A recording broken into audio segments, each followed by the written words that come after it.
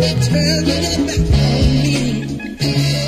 We got to find some sort of compromise.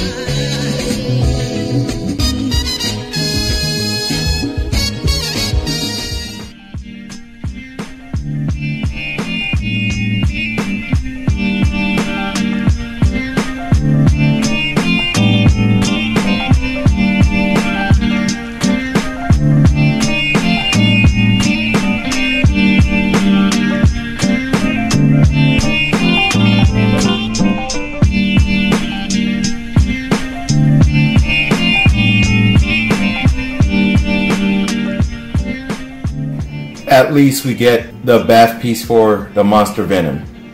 This is pretty much all what I'm going to talk about in this review. In order for you to get the monster Venom and you don't want to buy a high price on eBay, you probably have to get this figure. Otherwise, stay clear away from this rehash of a figure. You guys remember that game NBA Jam where you can put in that big head code? Oh, looks like Hasbro's trying to do the same thing with Marvel Legends. Or they probably thought, you know what, let's use Eddie Brock's head for the monster Venom. That would have made a lot of sense, but nope, that's not what they did. Just very disappointed with this figure. Oh, it makes me so mad.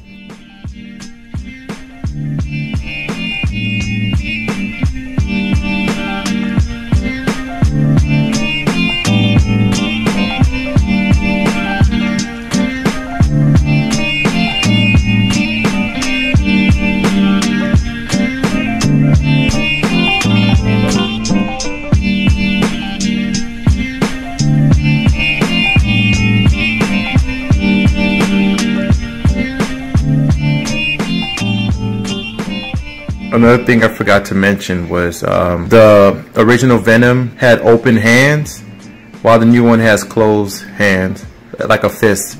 So those are interchangeable. It's pretty much like Hasbro messed up the first time because they didn't give us extra hands with the original Venom we got. So they added that extra accessory with the new one. I'm just making things up, but you know what I'm saying. They pretty much just gave us a different fist, but everything is identical.